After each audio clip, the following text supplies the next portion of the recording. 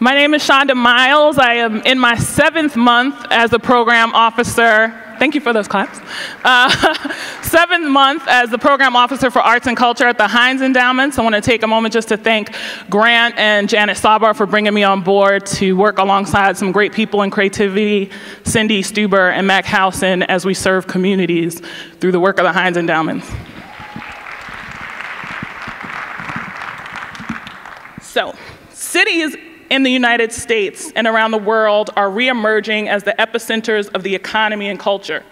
As we continue exploring how to build a future city, we will now examine how to create places that are vibrant, equitable, and accessible.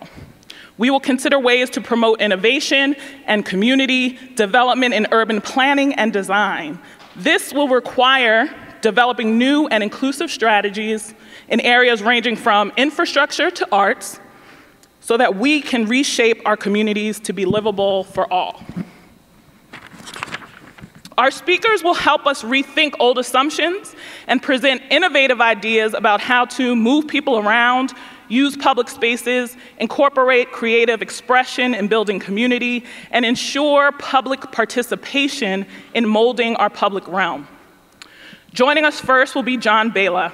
John is not only a first-time father to a 3-week-old baby boy, but he is also a partner at GEL, a global leader in people-centered urban design. He is the director of GEL San Francisco. As an urban innovator and public space designer, John works with cities and communities to translate human-scale, people-first strategies and policies into quality places and experiences. Our last speaker for this portion of the program is Damon Rich. Damon is a partner at Hector in urban design, planning, and civic arts practice. The firm's recent projects include designing a neighborhood park in one of Philadelphia's most diverse communities, constructing a housing crisis learning center at Queens Museum, and creating a memorial for eco-feminist sister Carol Johnston. Damon also founded and was president for 10 years of the Center for Urban Pedagogy, an internationally recognized nonprofit organization that uses art and design to increase meaningful civic engagement. But we begin with John Bela.